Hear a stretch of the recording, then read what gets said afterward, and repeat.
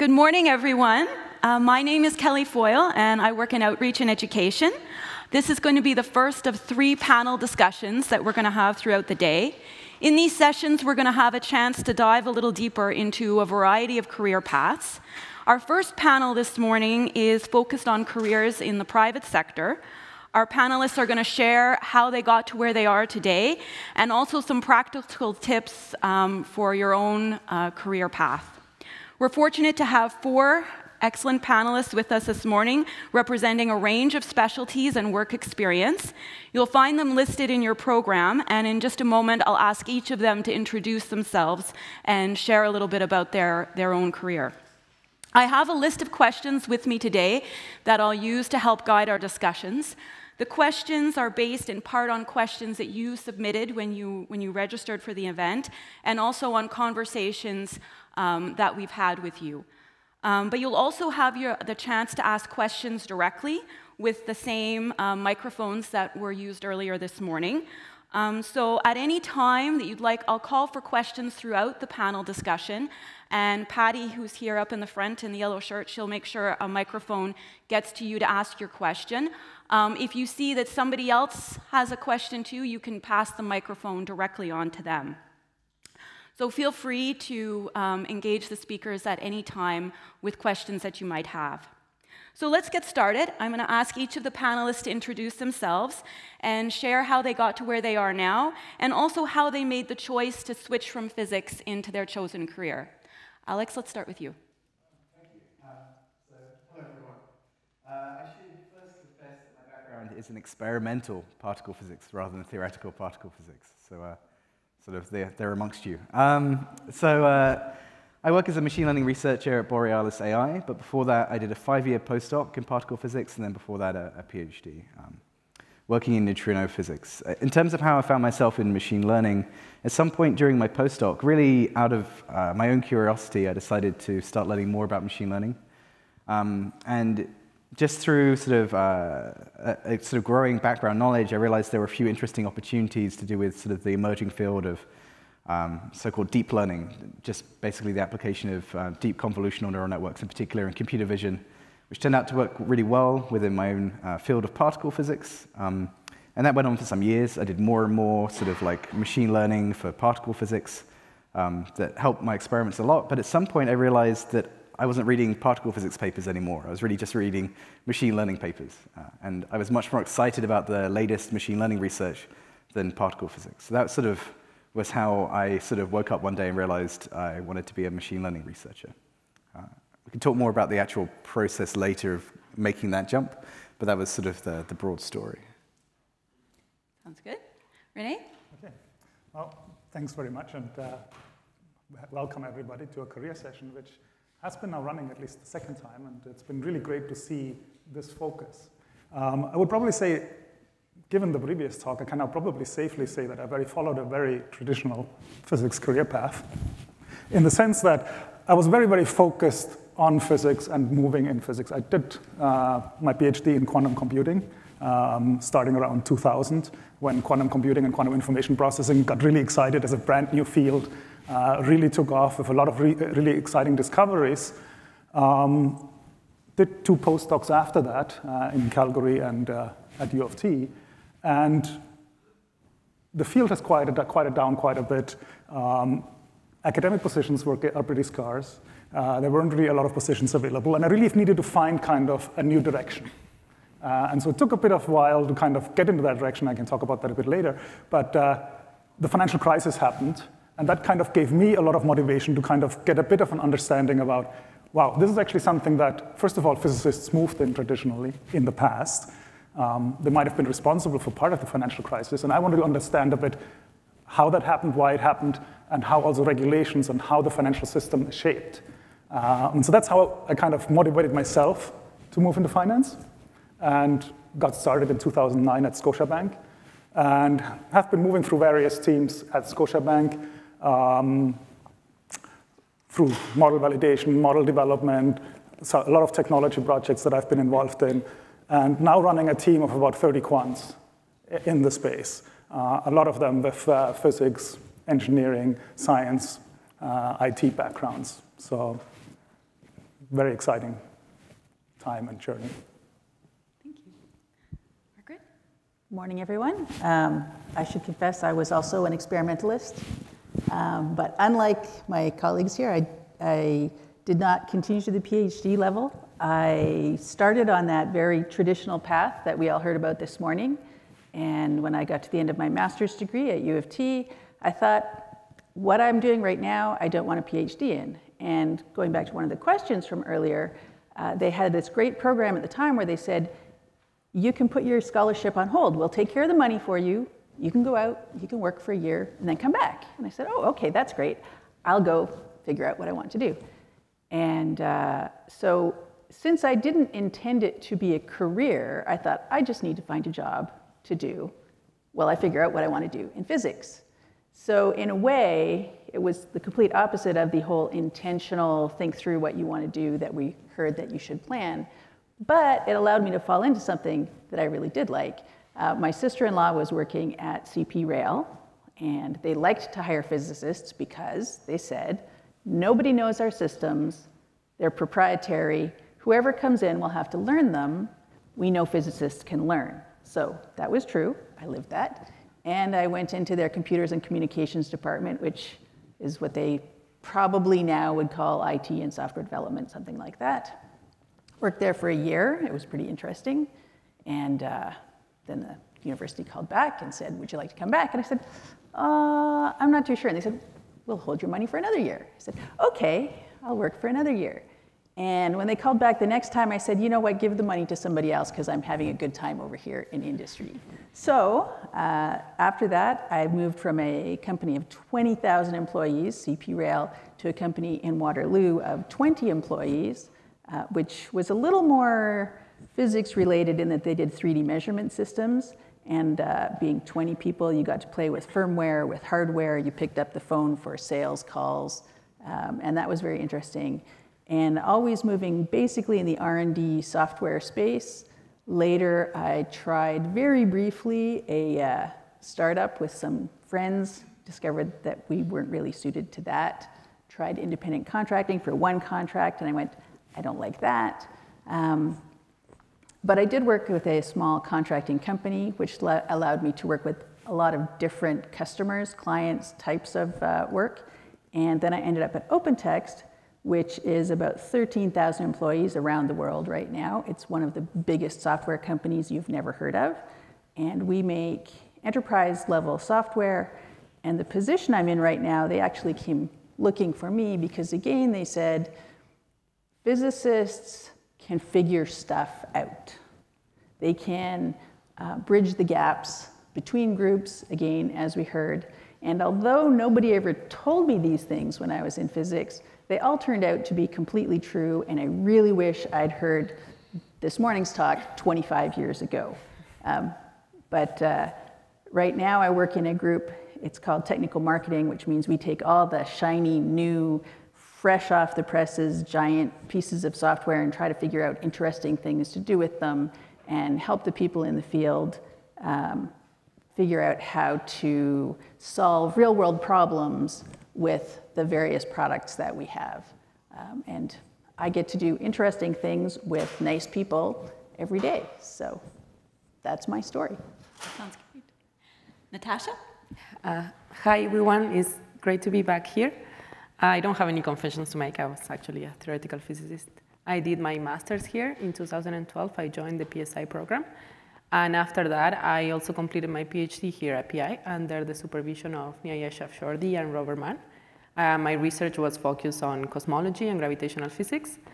But then around maybe the third year of my PhD, I was kind of thinking what I was going to do after my PhD. Of course, at that time, the postdoc was kind of the first priority, maybe the only choice I was considering. But the more I talked to people, not only postdocs, but people that also have taken other career paths, I realized that there were many opportunities I could pursue. So I started doing a bigger research on all the possibilities.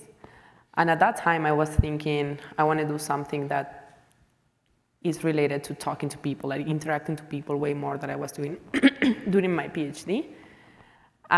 So I started preparing myself for the interviews and doing a lot of networking with people that I knew And it turns out that after my PhD, I was accepted to join the Insight Data Science program. So this is a 7-week program that helps academics transition to a career in industry.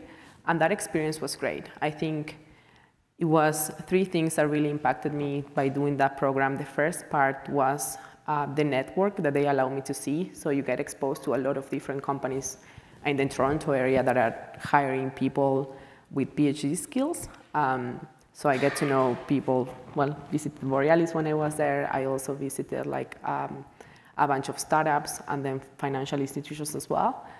And one of the companies that was there is called Birch. So I interviewed with them and I got offered a job. So what we do at Birch is we invest money in small companies, Canadian companies, and we try to manage them for like 7 to 10 years and then sell them. And I work there as a data scientist. So what I do on my day-to-day is think about the machine learning projects that these companies can use to generate more money or to behave better with the people that they serve. I'm really happy. I'm really enjoying it there right now. And I'm happy to share more about it after. Awesome. Thank you. So let's start off by talking about some of the skills that you might need to make the transition from physics to a career in the private sector. What skills did you think maybe you were missing, or do you see in physics students? Rene, do you want to tackle that question? I can start out with that. Certainly, I think the skill set kind of changes a little bit through time and through your career in the industry that you might be taking. As I said, I moved into finance about 2009, so certainly the skill set and the requirement has changed quite a bit over time. When I started it out, I think probably the most immediate skill sets that you need is really, well, pretty much all of the skills that everybody already has is the problem-solving kind of side. But more practically speaking, in many of the applications, whether it's AI machine learning, whether it's financial modeling, computational, having exposure to a programming language, having, for example, worked with simulating real-world systems, having done a lot of simulations, having done a lot of data analytics, that has been very much important.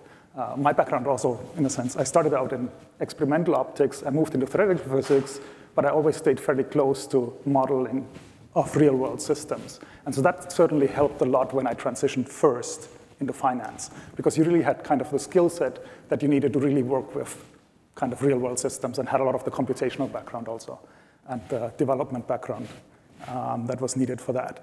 I think would say after that, I think the skill set changes quite dramatically as you're taking on either management of projects, management of people, leadership. Running a team of 30 people is quite different from doing day-to-day programming and building day-to-day processes. So that's quite a different skill sets that you'll need over time. And as you progress in a different career, you certainly will look towards those items. I think from the start, though, communication, working with interdisciplinary teams, so everything that we've heard in the previous talk is certainly very much spot on in terms of the skill sets that is needed. Being able to like interact and collaborate with many different teams, kind of expressing your ideas in very simple like in simple kind of like expressions, or basically simple short sentences to kind of discuss it also with more senior people that might not be as familiar with the very technical area that you're in. Those are all skill sets that are very critical. And I think then as you progress more, some of the management and some of the kind of leadership skills that go along with that.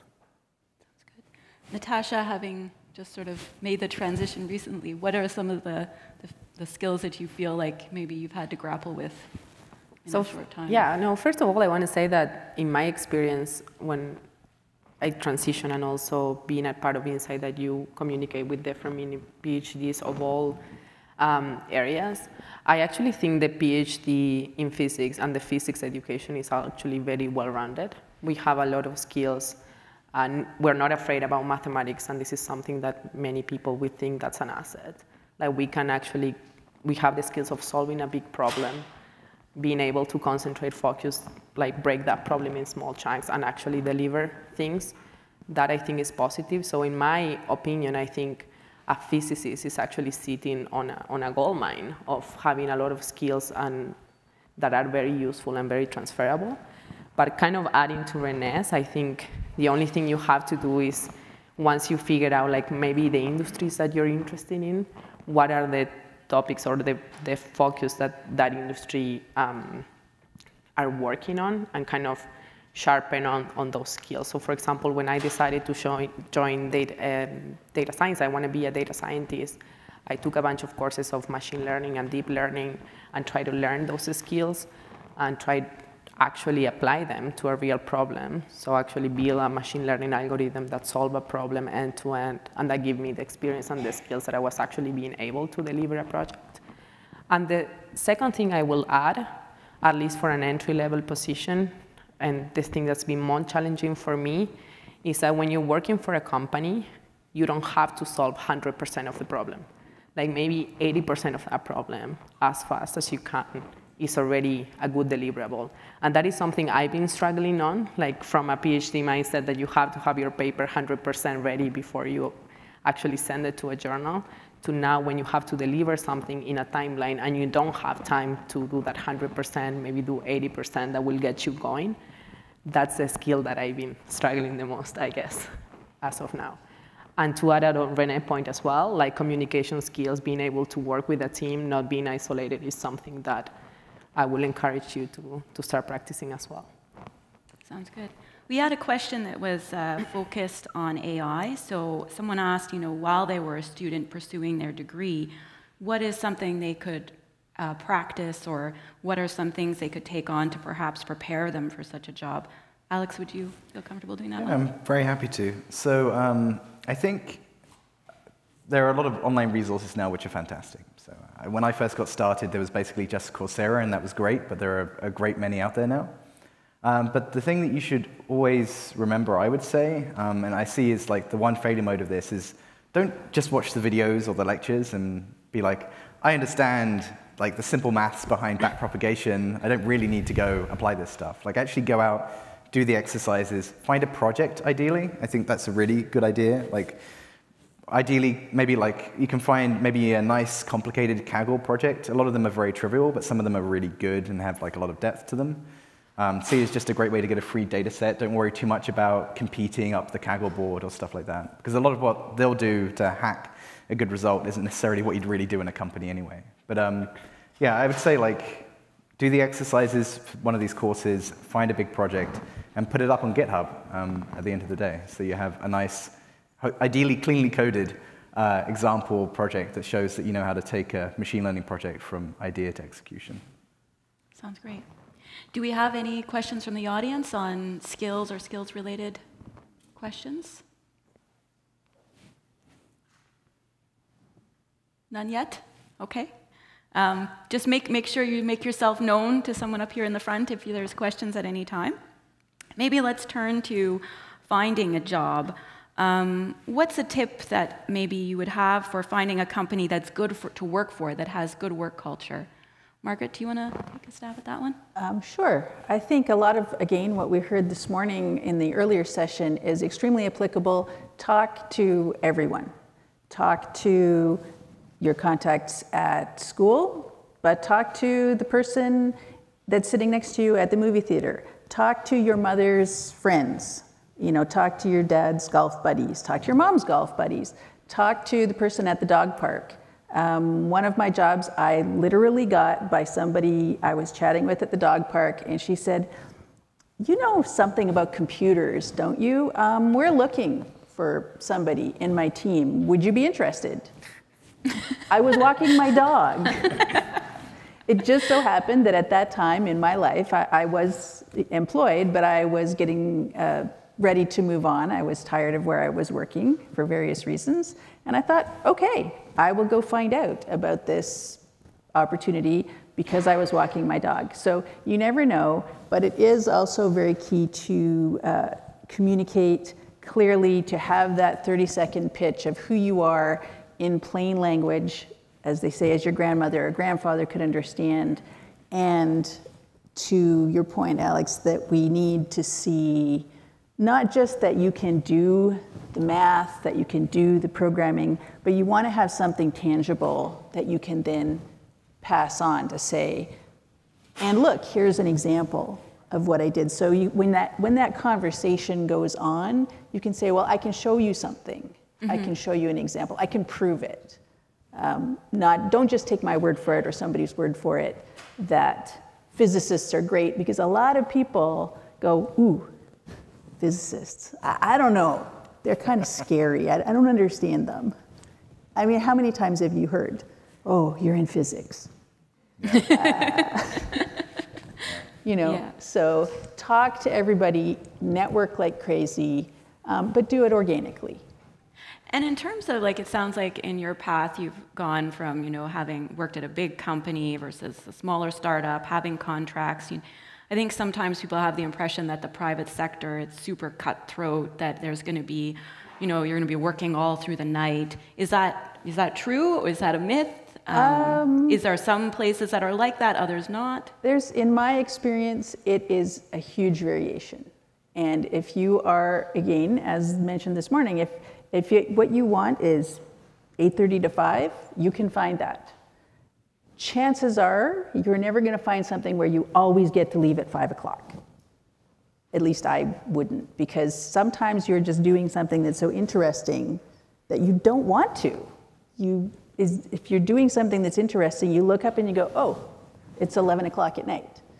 But that's because you wanted to, not because somebody said you had to. Every now and then, you're probably going to have to, because real world, you have to deliver something. But no, there are many, many different environments, and what's good for one person will not be good for another person. You have to be willing to accept that you might not know, or what your friend recommended, or what that person you met at the dog park recommended and is great for them isn't great for you, but you might not know that till you get there. But no, it's not super cutthroat. It's not always work through the night. You can have what fits for you. Does anybody have something they'd like to add to that, or? I would probably echo some of the comments also, in particular, talking to people, getting to basically talk to physicists that have moved into that area and also into that company, and kind of getting a feel of how they're working, what their feel is for the company, how the feel is for specific teams. There's many, many different teams throughout most of the companies.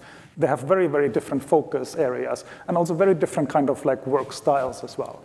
And when I moved first into finance, I was certainly a little bit like not worried to some, certainly worried in a sense, basically moving into a corporate environment, moving into a very competitive and a cutthroat area in a sense.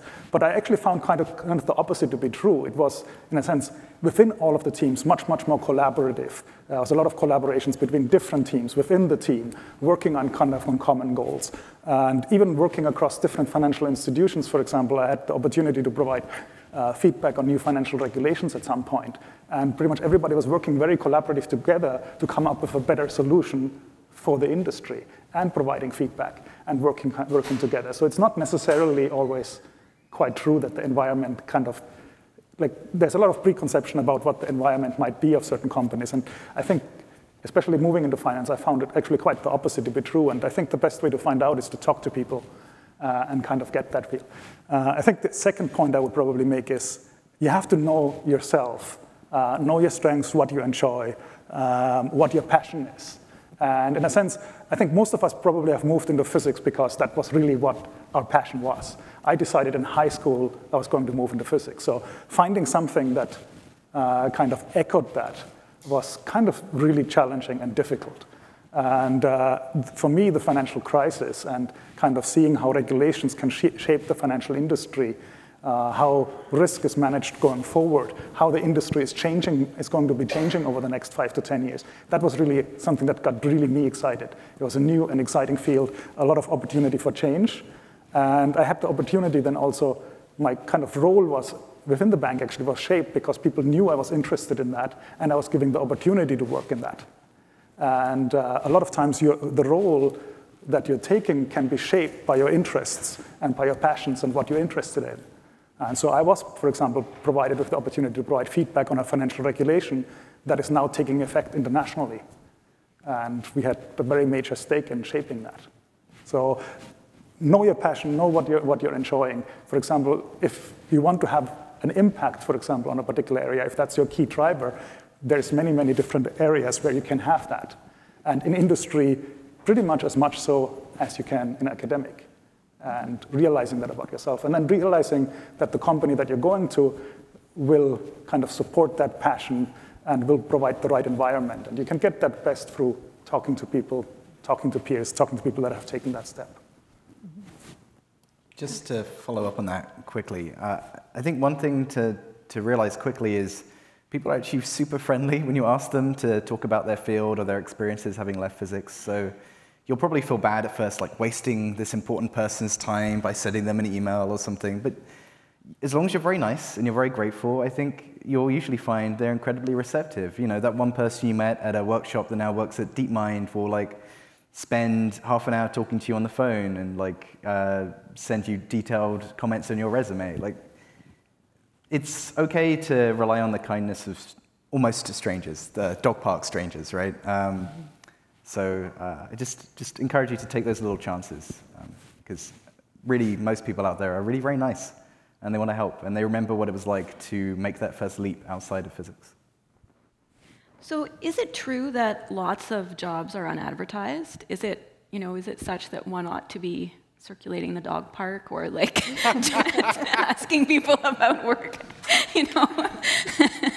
Is that, what advice would you give to someone? Is it, should they be looking beyond the boards? Many people mention talking to others, but is there, how do you get started in that? Tasha, do you want to? I guess you tried the Insight. Yeah, for me, but even before Insight, I think most of the jobs I was looking at were actually in Glassdoor or on LinkedIn. However, I found those to be, in all honesty, a little bit pre-made. Like, people need someone, they will just fill in a Glassdoor or a LinkedIn opportunity or even a website in their own personal company website, and they put that they need someone.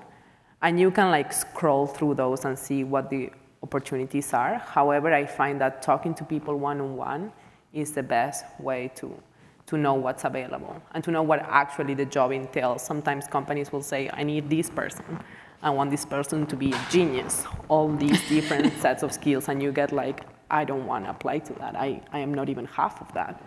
But then talking to the company, you realize that their needs perhaps are others. So for me, getting to know people, that people can tell you exactly the kind of skills they're looking for, is the best way to actually see what the opportunities are available. So coming back to networking, I think networking is a really important part of it, maintaining those relationships active, talking to people, second what Alex said, people are actually super friendly. Everybody wants you to succeed. And I've seen that at every step. Here at PI, when I was talking to a lot of people here, they super helped me expand my network, then an Insight. And then now after, you become a wanted LinkedIn person. Everybody wants to ask for your advice. And I encourage you to do that. Get out of your, maybe being scared of talking to a stranger and asking for feedback and asking what are the jobs available. And in my personal experience, there's no shortage of work, at least that a physicist can do. That's an excellent point, though, that it is scary. Cold calling is scary. It's not really cold calling. It's slightly faintly warm calling if you're calling a contact of a contact because somebody said, oh, you're looking, you're graduating, you're going to be looking for a job. Have you talked to so-and-so at such and such a company? It's scary, but you're right. They don't mind. I mean, most of them. And if there is that outlier who says, how'd you get my name? Why are you calling me? That's okay. Move on. You know what? But most people are very happy to talk to you, but you do have to reach out. You do have to send that message, send that email, or pick up the phone. And it's scary, but you can do it. Questions? Yes? Yeah? Also, I agree. And if you do it once and they don't respond, don't think it's because they hate you, right? Just, they're busy. Yeah. Try again. Very good advice. Yeah, so are there questions about looking for jobs or? Yeah, I see a hand up there. Patty's gonna toss our microphone. Thank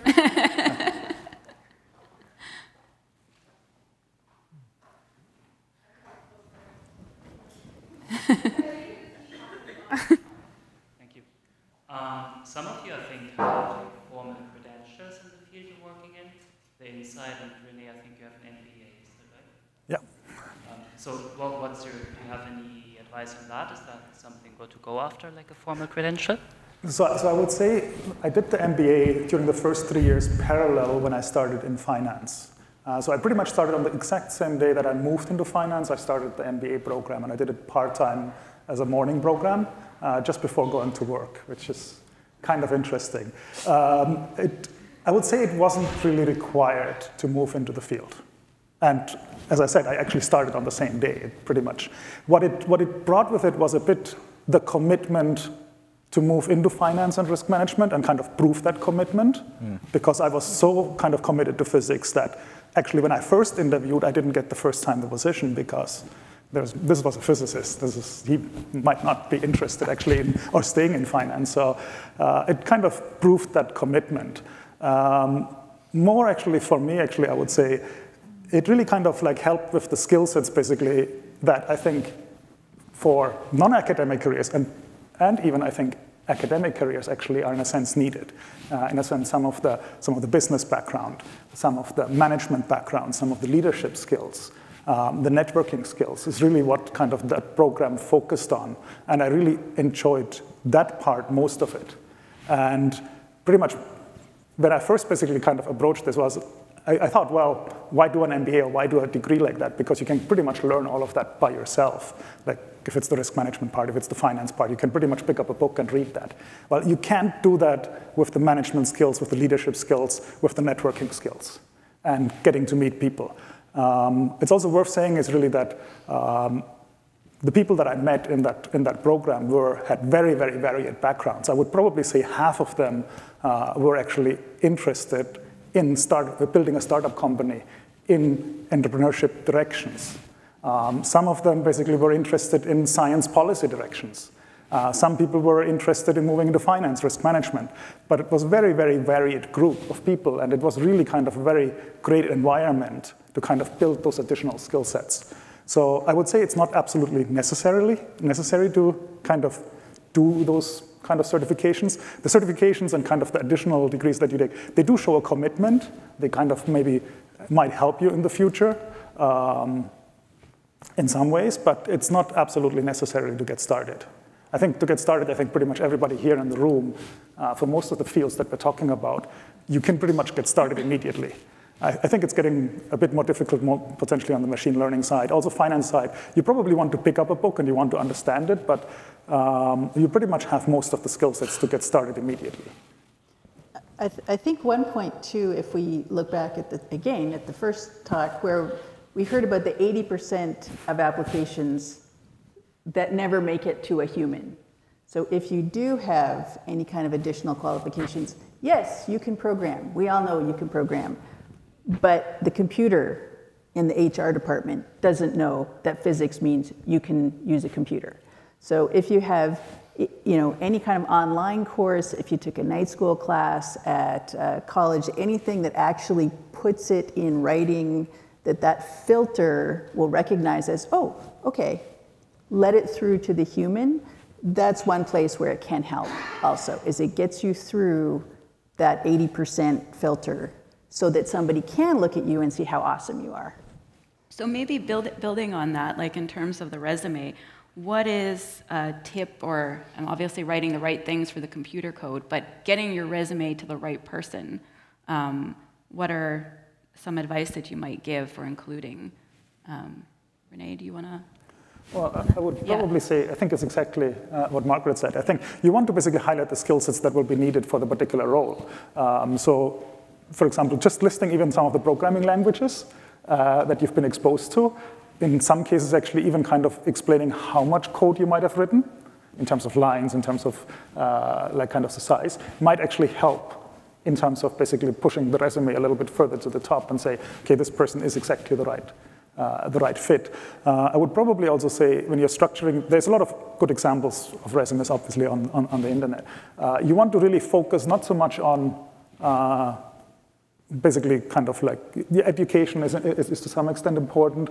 You have all of that, but also the projects that you've worked on and the impact that you've had in a particular area, and in particular the skill sets that you've developed along with that, and highlighting that pretty much up front so that it's immediately picked up when it actually goes through, let's say, pretty more like a regular HR channel.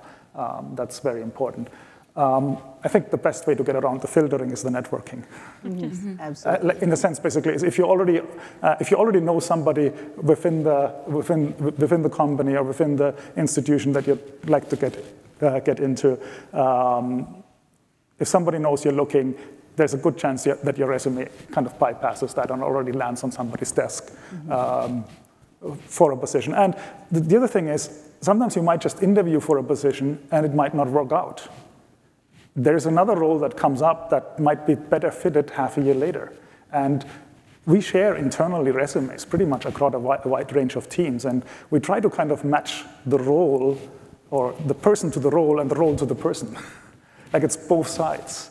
Like it has, and I have a team of about 30 people that has a fairly wide variety of skill sets. And you can take a look at, okay, this person might be really a good fit for this role. When you're applying, you might not get the job at this time, but maybe 3 months later, 6 months later, another role comes up that is better fitted, and it works out then.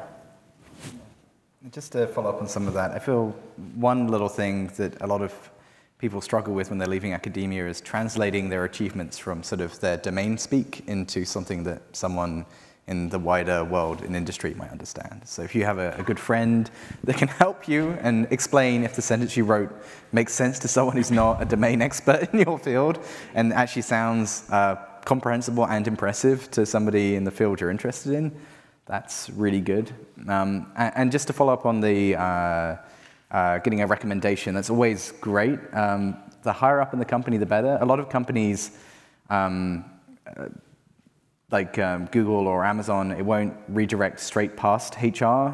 If it's a lower level recommendation, it will just get sort of earmarked as it goes through the HR department. So if you know you have a more distant connection who's higher up the food chain, you might consider reaching out to them just in case they're willing to recommend you, because that's more likely to go straight to someone's desk. Obviously that varies a lot from company to company, but it's just something to think about. And one extra thing I will also add is that it's very hard to condense like maybe 10 years of academic experience into just one page, but you have to make your great effort. Like when we are reading resumes of people that apply to positions here, there's like hundreds of resumes, and it's really hard to actually get all that information in your head. So try to be very concise.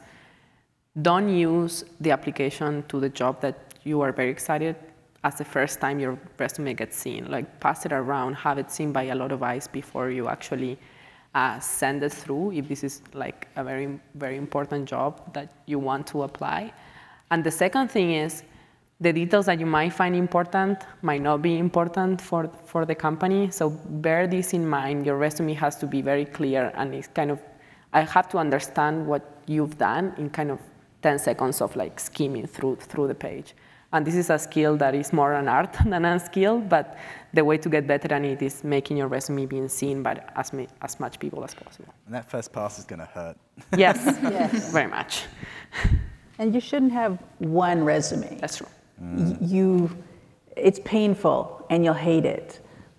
But once you've written it and crafted it and passed it to all your buddies and looked at it, you're not done.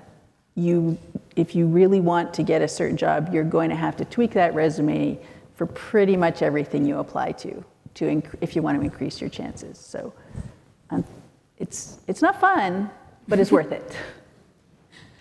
Other questions maybe on interviewing? And, sorry, resumes? Could you pass that over? No one wants to throw it. Hi. So how long does it actually take to get a job? How long? How long? How long does it take to get a job? We're talking weeks, months, years. It's kind of perennial how long is a piece of string question. I think a lot of it depends on when you start, how clear an idea you have of what you want to do. I know that when I started, I didn't really understand the difference between a machine learning researcher and a machine learning engineer. So I spent a lot of time interviewing for machine learning engineer jobs, which are much more common, before realizing I really didn't want to do that. I wanted to be a researcher still. But maybe if you came out the gate and like you knew that you wanted to go straight to finance and you've been preparing for some time, maybe it'd be faster. I don't know. I think you need to be prepared for a lot of rejection and just sending a lot of applications, particularly that first like jump out the gate. Maybe this came up earlier, but one thing I did was just to send out lots of applications. And to get past this idea of like, I don't know, in academia, you apply to maybe like a half dozen universities for a tenure track position or something like that, which have openings. Now you're applying to like the 100 jobs in North America that match the field that you're interested in. Maybe you don't actually want to work at all of them, but there'll probably be great experience at interviewing and tweaking resumes and getting feedback. And yeah, you should also ask for feedback, I would say, after a failed interview. They're unlikely to give it, but if they do, it's useful. Mm-hmm. Yeah, we'll add that finding a job is not begging someone to give you a job. It's you actually finding a company that you will be happy working as well. So this is a two-sided kind of process that you have to do. You apply to a lot of things that you find interesting, but maybe none of them actually caught your attention after you interview, so you go again. My kind of advice will do not accept the first thing just because it's the first thing and you're just like, oh, I find a job, I'm done. Like actually think this is a two-way process that whenever someone interviews, you're also interviewing them and you also want to be working on some place that you feel comfortable about. So it can take you, like, I don't know, 6 months to find that place that you're happy with, or a year. Don't be too picky either, but there is always a balance. Don't accept the first job because it's the first job, because you probably don't know the culture if you'll be happy there or not. But also don't feel that that this is a process that might take you 2 years. I think if you were prepared, if you've done your networking, if you know what you want to be doing, like everybody in this room has high chances of finding a job. Good. So let's turn maybe to interviews. Let's say you've gotten your resume to the right person. What is the top tip for nailing your interview? Rene, do you want to start with that one? I think the first one is do your research about who you're applying with, the people that interview you. Sometimes you get to know the people that might be interviewing you. You might get the names. Take a look at their background. That already tells you quite a lot about what they might ask, whether they're going to be on the right wavelength. If it's somebody who has a physics background who's interviewing you, it's going to be a lot easier than if the first interview is somebody from HR or from a more general department. And so you want to do your research about the people, the job, the skill sets, and what is kind of typical for that kind of an interview. Finance, a lot of the interviews are, depending on which area, if you're moving more into the computational IT area, it might be programming questions that you might be asked. If it's risk management and related to derivatives, it might be problem-solving questions, it might be puzzles, it might be finance questions. If you're moving into a more general role, it might be even kind of like general economics background and kind of your interest basically in that area. Do your research about the particular role, and find out what questions people have asked and who's interviewing you and the particular role that they're looking for. Find out as much as possible. Natacha, did you want to add anything? Yeah, first of all, super agree with that. Coming back to networking, and I don't want to be insistent, but talking to people that already had an interview with our organization can help you a ton. You know what they're going to ask you, not exactly the question, but kind of the spirits of the question. If you do your research, you also know what projects the group might be working on, what are the interests of that group, and you can be better prepared to kind of gear your answers to be aligned to whatever environment they're working on. I will also say that doing your research will help you ask questions at the end. And please, please, please, when you do an interview, have questions to ask them, because this shows that you're interested in them. This shows that you're excited to work with them. If at the end of an interview you ask, do you have any questions for me, and the person says no, then you might feel like then you're not really interested in me, if you have nothing to learn from me. So I will say that. And second of all, don't underestimate your fluently at talking when you're in an interview. So be prepared to have your answers ready, in particular the answers about yourself. People are gonna ask you, like, tell me about yourself. This is the first question always. Have that answer like grasped to perfection. Do not memorize it, but like know what you wanna say, because being nervous can always like be super tricky. And this is an important part. It's like your 20, 30 minutes that you have to expose yourself, and they will decide if they're gonna give you the job or not. And I think, I suspect that people make decisions in interviews based off like how you feel with the other person. Yeah, you can have the skills, you can be a genius, but if I don't feel like I can work with you, I will probably not hire you. So try to engage with them as much as you can as well during the interview process, and be excited about being there. Last point, you're also interviewing them. You also wanna know how they behave with you. Do you feel comfortable with them? If there is something that is like a red flag, try to follow up on that red flag. Do not like accept a job if you have a lot of red flags, because you might have a bad time after. Those are my tips. Maybe building on that, you mentioned not asking questions at the end. What are some other common mistakes that people make in interviews? Margaret, did you want to? I think one of them would be not picking up on Alex's excellent suggestion of get as many interviews as you can, because it's difficult. You're going to be nervous. You're going to make mistakes. You don't want maybe you'll luck out, and the first interview you ever get will be with your dream job, and it will go perfectly, and you'll get it, and you'll have your job in 2.5 days. But that probably won't happen. It might. Sometimes it does. So the start of looking to having the job offer could take 2 weeks. It probably won't, but it could. So if that happens, don't turn it down just because you won the lottery, because there is a certain amount of luck involved. But people not doing the research, people answering with a pat answer and then stopping, I would say is a big question. Breathe, think about what they asked you, give an answer that you have prepared, but that's not canned. You can go through all those online resources that say, here are the 50 most common interview questions. If somebody asks you what kind of a tree you want to be, you probably don't want to work there. Like, just don't. That means that they are stuck back in some hippy-dippy 60s time, and you probably don't want to work there. They're not going to ask that. But stop, think about what they asked, have examples to back up your skills, to say, yes, I have solved a difficult problem. Yes, here's a time when I hit a wall, when plan A didn't work. Here's how I adapted.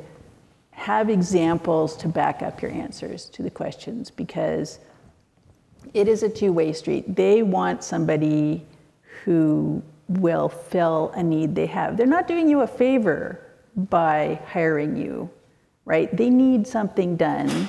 So you're not begging for a job, but this is your chance to show them that you can do what they want. So expand, breathe, think about it while you're answering, and do your research ahead. Don't walk in cold. That's what I would say. I think there are a couple of things that come to mind. One of them, which almost goes without saying, but you should be prepared to ace any technical part of the interview. So, for example, everyone knows how to program in physics, but do you know how to do a coding interview? Probably not. It's a very specific type of coding, which you would have done if you'd taken some computer science courses in undergrad, perhaps, but even then, not for a very long time. So practice those questions. They're actually pretty easy once you practice them, but it's sort of homework you have to set for yourself. I know I was doing sort of 3 coding questions a day when I was interviewing, just to keep my skills sharp. And that's a good point. Yeah. Really recommend spending time on that. It doesn't matter how great you do in the the background, softer part of the interview. If you totally flunk the technical, unfortunately, you're unlikely to make it to a next step. But But I would say don't panic if you forget the semicolon. Yeah, You know, so yeah, you should... show them how you would approach it even if you forget. Or if you forget some really basic machine learning concepts, try and like recover, just be like, would you mind explaining this part to me? I can't quite remember. Or that's really cool and interesting. I don't think I've come across this concept before. And turn it into a dialogue. And often that is totally enough to save that situation. One of the big things they're always looking for is not just that you can answer the question, but that you can work well in a team. So they want to see that as you're solving the problem, you can communicate about the problem. So, you know, it's not just enough. You don't want to just like sit there, hack out this perfect, elegant, totally unreadable solution to some coding problem. You want to like have a dialogue, make sure you really understand exactly what they're asking for before you get started, instead of coding up the solution to actually the wrong problem.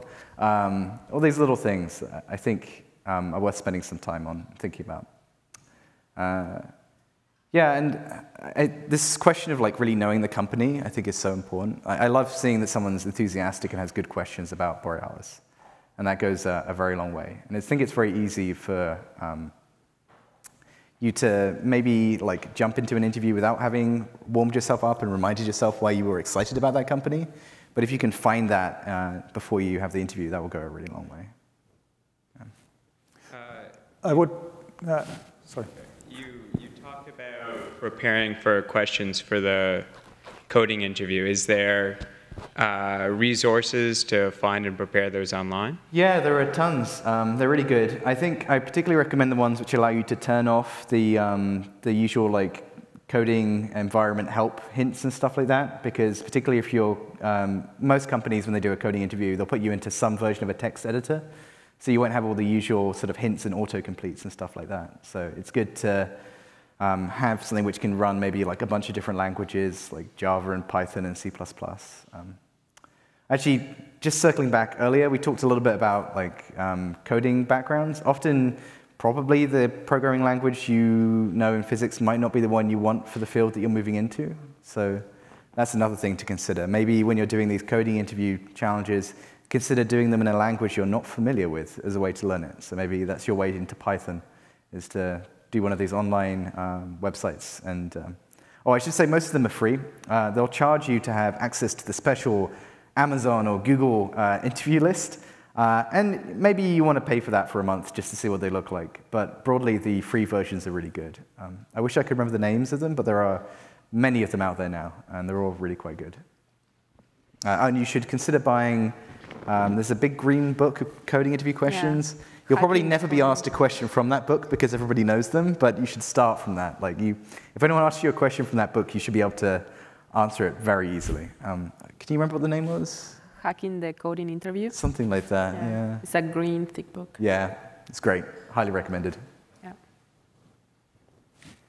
Other questions? Yeah, Tibra? I just had more of a comment than a question, just to sort of follow up with that.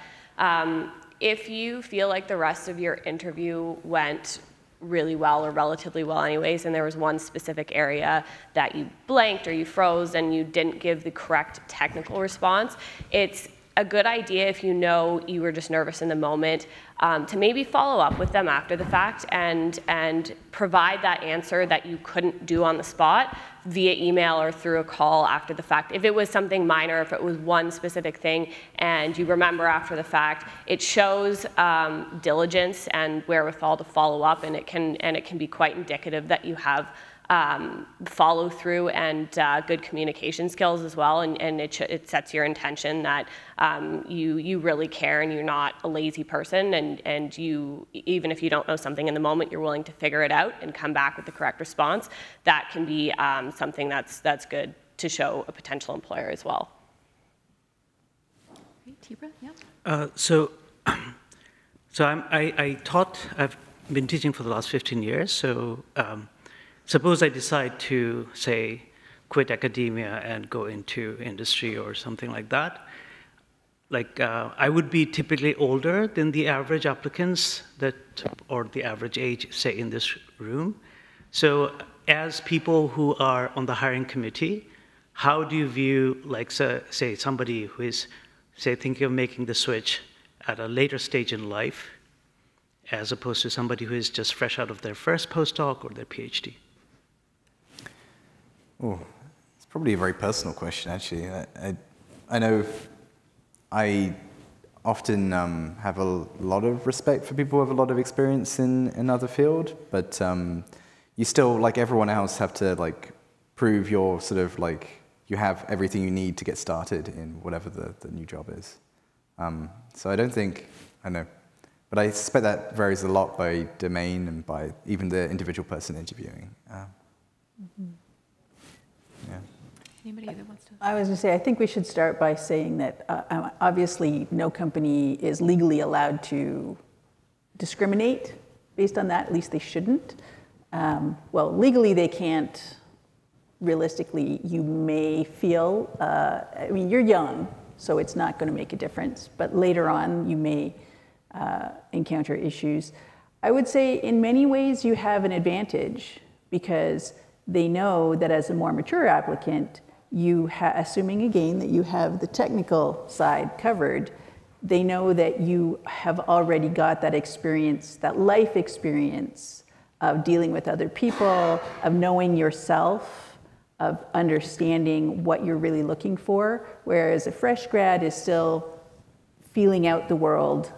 So in many ways, a lot of companies are probably going to look at you quite favorably compared to a brand new, fresh out of school grad, I would think. I would also agree with that, like very highly. I think that the age and kind of the experience it kind of informs the decision about which team you're hired in. You have to prove kind of the basics, just like as any other applicant, but it might actually form an advantage. And certainly people that have come into our teams have been very, very, very diverse backgrounds, very, very also diverse backgrounds also in terms of age and experience. And it is being considered, it is something that is valued very highly. Like I've always had kind of also questions about, like if you've actually spent a long time on your research, your postdocs and everything. It does also, like you're bringing a lot of maturity in terms of having research topics, having built out kind of like a research plan, finding areas basically that you're working in. Like you're bringing a lot of experience to that role that will still be able to translatable. I think the only thing is that you probably might realize is that you're starting out at the same, like your entrance level might even be the same as somebody who comes in with a master's level. So that is probably, sometimes you're not actually might be able to make that jump to a slightly more senior role. So you might be still starting at the same level, but you might be actually advancing even much faster through the company. So it might actually turn out to be an advantage overall just by the experiences and kind of that you bring in. Other questions? Yep, one back there. Nobody's throwing the basket. Yeah, just toss it. Everyone's very careful. Thank you. This is a question particular to, sorry, name, Alexander. Yeah. Okay. I'm curious about finding work in some type of machine learning research or deep learning in particular. And I'm curious about what types of courses you could look to do online to specifically get into that field, or types of resources you can use beforehand to better prepare your resume, your interview, everything to try and find a job in that field. Yeah, maybe I can tell you a little bit again about the path that I took. And I think there are even more resources now. So I think it's great to start pretty basic, and it might be very easy, I suspect it will be for everyone in this room, to go through, like, I don't know, an intro to machine learning course on Coursera or something. But I really recommend starting there before going straight into some hot deep learning course online or something like that. Just because you want, from the beginning, to try and build out a little bit more breadth of knowledge instead of just knowing neural networks.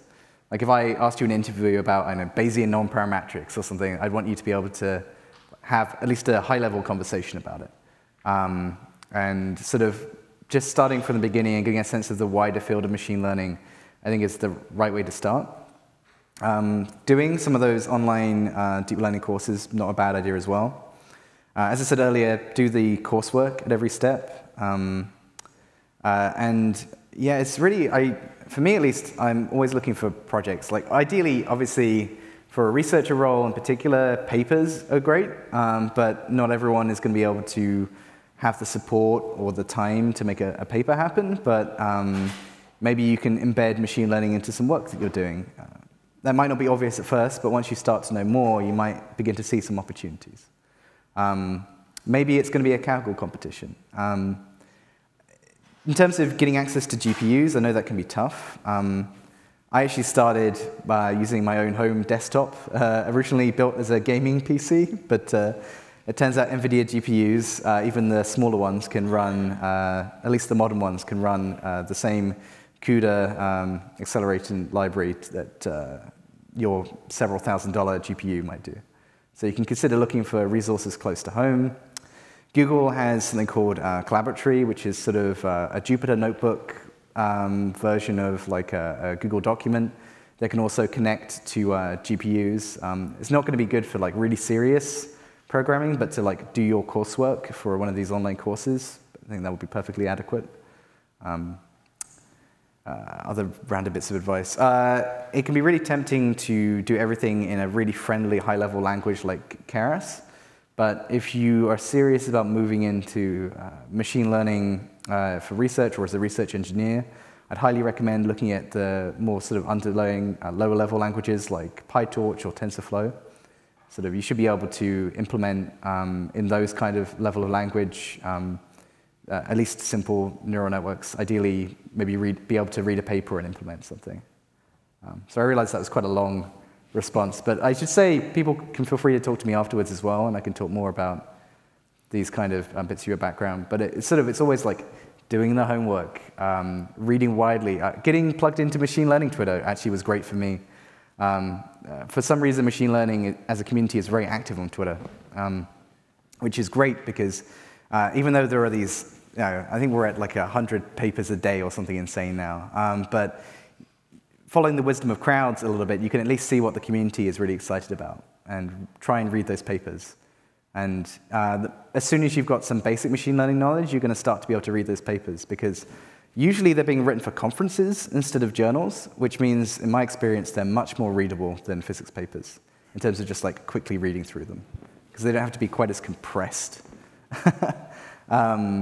And yeah, just getting into that habit. Like I was reading a paper on the train every morning, basically, that kind of thing. And trying not to just read the one thing you need for the project you're doing, reading about a bunch of different fields. There are also a bunch of really good machine learning podcasts out there. Talking Machines is a favorite one of mine, but there are a bunch of them. It'll probably start out a little bit too advanced for you, and once you're a little bit deeper in, it'll be too simple for you, but it'll still be a great way to introduce you to, again, sort of a wider range of machine learning instead of just, I don't know, very deep neural networks. Yeah. Sounds good. Thank you.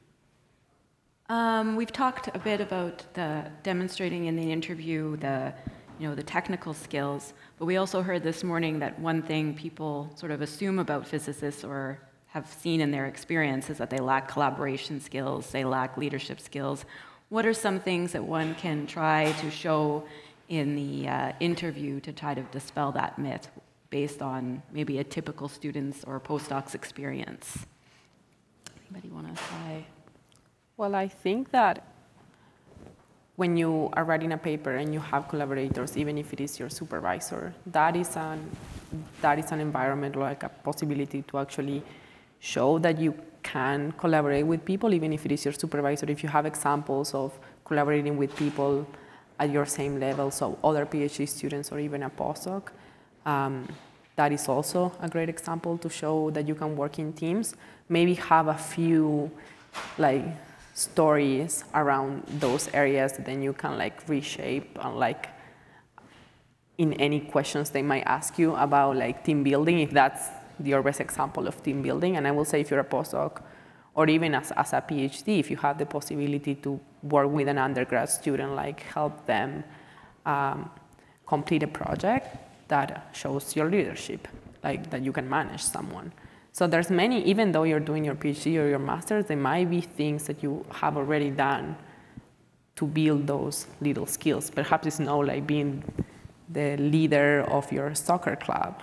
That could also work.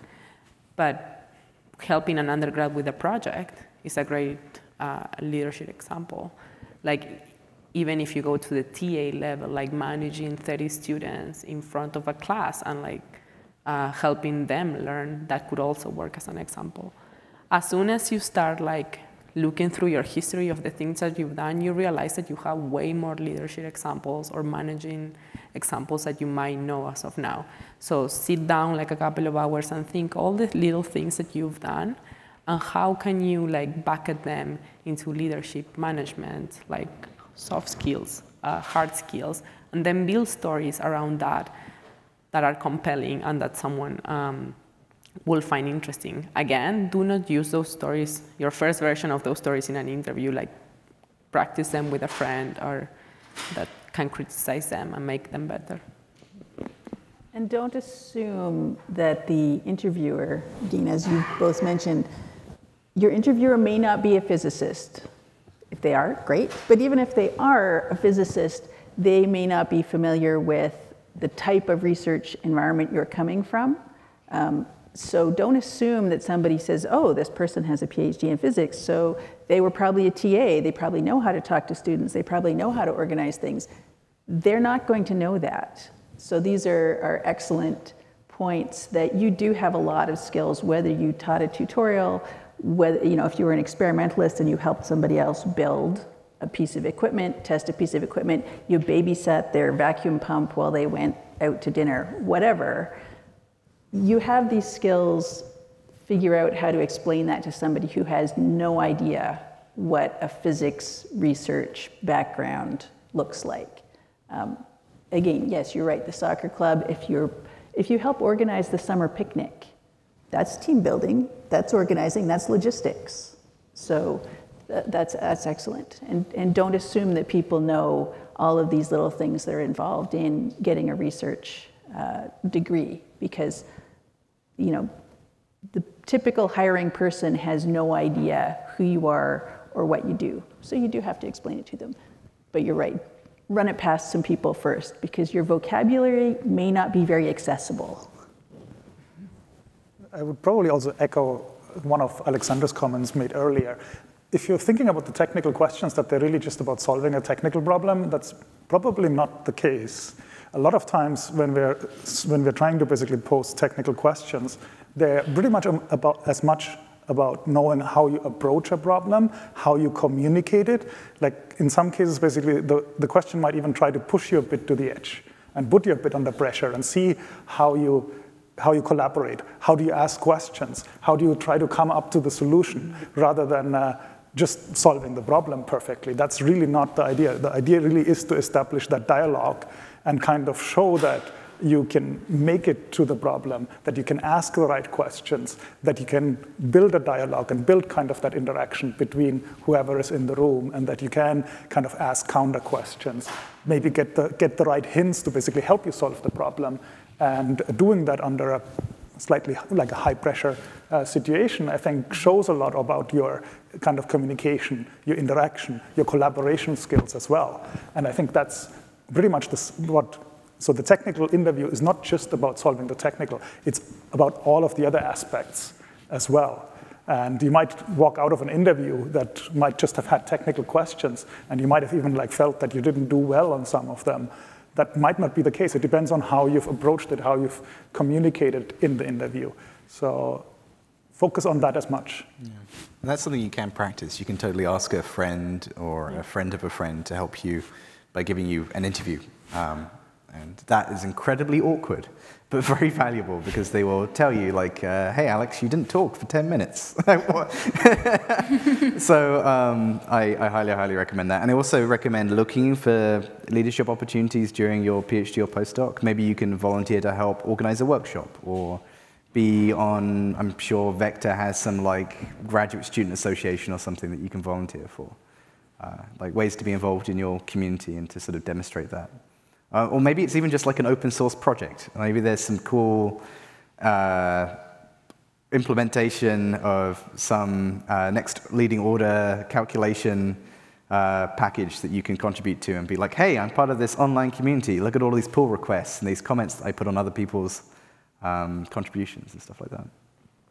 So sort of look for those opportunities as well. Like, obviously, you probably already have a bunch of them, but if you're a year or two away from leaving physics, you might as well look for a few cool ones to add to your resume. That's good. Any other questions? Okay. Well, maybe just to wrap up, we'll kind of go through, give a chance of each of you to make some closing remarks. Maybe think back to when you were a student or a postdoc, and what is maybe something that you wish you could tell that younger self? Maybe it's a word of reassurance or maybe some further advice that maybe you haven't had a chance to share today. Maybe we'll start at this end. And I guess the biggest piece of advice I will give is that make some time to think of all the opportunities you have available. Like, we are like a very small sample of physicists that want to do very different broad things. And as us, there's many people doing many, many cool different stuff. So there's many different things you can end up doing. So take some time to consider those possibilities. Is this something that excites you or not? Is it like a postdoc, something that excites you or not? And the question at the end is like, I would love to be a postdoc. Like, by all means, that's what you should be doing. But do not, I will say that the advice I would give to me in the past is like, take the moment of considering what you want to do with your physics degree with less pressure of not following the academia track. Like, you have a ton of opportunities. You have skills that are very versatile. Consider the opportunities that you might have open to you, and don't be afraid to pursue them. Like, it can be a lot of fun. It can be very rewarding. So take the time to think and explore different paths. And I think that's some advantage that we have of our versatile education, is that we can actually pursue those, and we have the skills to achieve those goals. So give yourself the chance to explore and to decide what you want to do, and it can be super fun. I would agree, and I'm thinking of the bullet point that was in the top left corner of one of the slides this morning about understanding yourself and fighting against the perceived wisdom of, this is the default path. There is nothing. Not only is there nothing wrong, there is much to celebrate in figuring out what you like, what makes you happy. Don't follow a path because somebody else tells you should, because you only get one kick at the can. So choose the path that will make you happy in life, and you'll make mistakes. You'll try something and go, oh, I didn't like that. That's okay. You can try something else. There's not just one path. So exactly, stop, think about it. You have a lot of options. Explore them, try them, and find out what makes you happy, because you have the tools to build the life that will make you happy. You have many paths to choose from. Choose the one that you want to choose. And it takes time to kind of find your passion again. Yes. It doesn't come overnight, and it doesn't come in a few months. And I think the longest time, to the question about finding a job, it does take the time to kind of re-find your passion is probably the longest part of the kind of journey to find a different career path or different direction. And it really is very critical to find the area that you really find something that you really can kind of like dig deep into, something that gets you interested, something that gets you excited, that it kind of is the right match, because you're going to perform a lot better, and you're going to kind of like outpace your career and kind of like build a new career on that when there's areas and things that you can get really excited about and really passionate about, and that are really matched to what you're interested in and the impact that you want to have. And kind of finding that does take time. It might take a year, it might take 2 years, it might take 3 years even, to kind of find yourself a little bit and kind of reorient yourself. But it is really worth it. Yeah, there are a few things. I guess one thing is, I don't think research and preparing for something that isn't straight research is something they don't have to be in conflict with one another, right? They can work together. Particularly if you start early thinking about these things. It may be as simple as hey, I'm going to start doing this project in Python instead of C++, or I'm finally going to start keeping a good GitHub repository for this project. Little things like that, which you probably should be doing anyway, but will help you one day to actually get a job.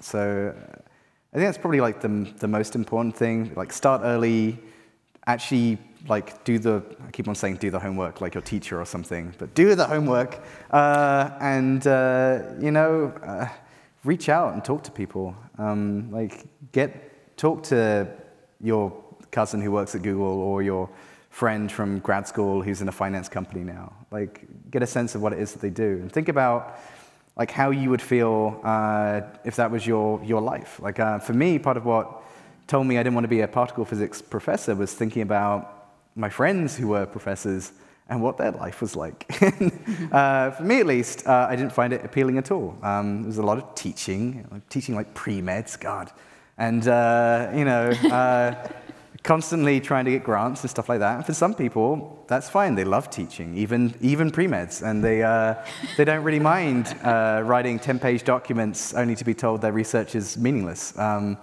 But you know, just like try and think through like living in that role. Not just like the TV version of a professor, right? Or the TV version of a banker or whatever, like what the actual day-to-day looks like, and whether that's what will make you actually happy. Great.